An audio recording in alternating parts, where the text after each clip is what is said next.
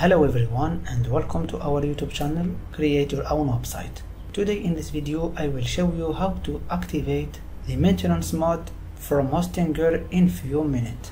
It's very easy, just watch this video to the end. But before we start this video, don't forget to subscribe in our YouTube channel Create Your Own Website and like this video and share it with your friend. Let's get started.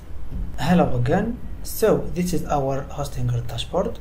To activate the maintenance mode from Hostinger faster, it's very easy. Go to your web hosting, manage, choose your website from here, then go to WordPress, overview, then you will find maintenance mode. It's deactivated right now. I will activate it.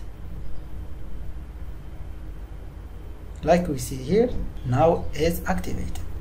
I will refresh the website now, and like we see, we have a maintenance mode activated in our WordPress website, faster, without any plugin, and easy.